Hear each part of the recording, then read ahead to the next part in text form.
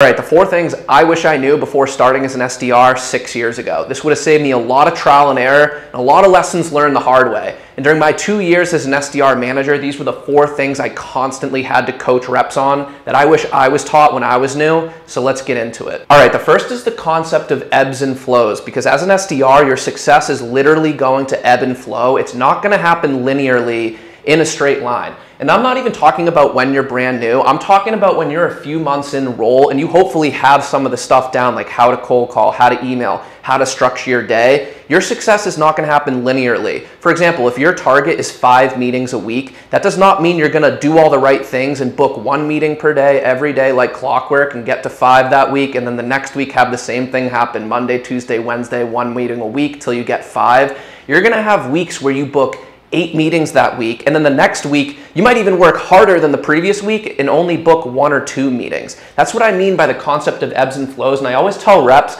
when it's hot, and when it's cold, it's cold. And the reason I tell them this is because a lot of reps get really down on themselves when they're doing all the right things. They meet with me, and over the past 2 weeks, they're telling me what they did, they're doing all the right things, but they don't have any meetings to show for it, or they're drastically underperforming their expectations. And I always have to remind them, as long as you're focused on the inputs, the outputs will come. Yes, let's make sure we're doing the right inputs. Inputs would be anything like interactions. How many calls are you making? How many emails are you making? Because without getting any better at cold calling, if you just go from structuring your day to making 50 cold calls a day to 75 cold calls a day, your expected value in terms of meeting set is going to increase just from that. Never mind if you actually get better at cold calling. So focus on the inputs, the outputs will come. Focus on the inputs and trust the outputs. And I think you have to evaluate monthly, not daily, maybe bi-weekly. Daily is definitely not enough. Even weekly is definitely not enough time to have passed to be judging whether you had a successful week or an unsuccessful week. Every month, I think you should sit down, because that's enough time for the variance to ride out, enough time to have a large enough sample size of cold emails, cold calls, the meetings you set. Are they turning to qualified opportunities? Are you setting meetings with the right personas and the right contacts and actually delivering value and working with your rep to do that? This is an important mindset to keep in mind, and I don't even think this is just for the SDR role. I think this is in your account executive role and beyond. Your success is not going to be linear. You can't get too high when things are going well, and you can't get too down on yourself when things aren't going well. Yes, if things aren't going well over an extended period of time, I think you need to start focusing on the inputs and thinking about what changes you should be making. But if you're doing the right things, don't get too caught up in the short term. Your success is going to ebb and flow. So just know that going into the role. The next lesson I wish I learned was the importance of practicing behind the scenes. And I'm talking about things like your cold call script and handling the most common objections. I don't see many reps at all practicing this stuff, literally just setting 5 minutes a day or 10 minutes a day aside to run through your script so that you have it down like that. So when the prospect says hello on the phone, you know exactly what to do. It's almost muscle memory coming out of your mouth. Your only experience and practice should not just be on live calls, because on live calls, especially when you're new, you don't really have the capacity to even analyze what's going on. You haven't built up enough experience yet.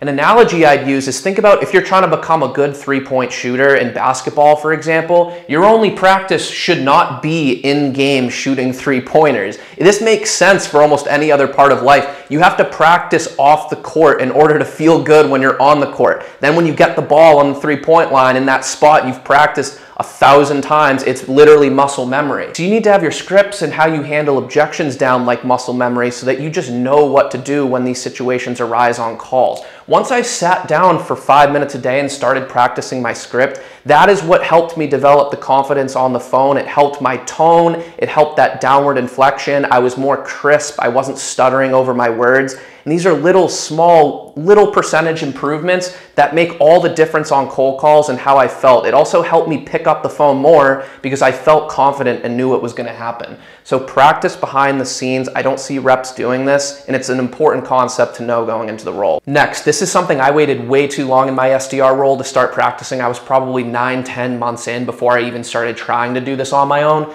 And that's starting to run some of the calls that you set up. So I'll preface this by saying, I get it. You often often get paid on the meetings you set and whether they turn to qualified opportunities. So if you set a meeting with a really good persona, you really want that meeting to go well. Yes, it's understandable to want your account executive or someone that has a lot more experience to run the call to make sure that meeting goes well. But sometimes we set these calls that we know, this is a pretty low-level title. I don't even know if it's the right person. They just agreed to take the meeting.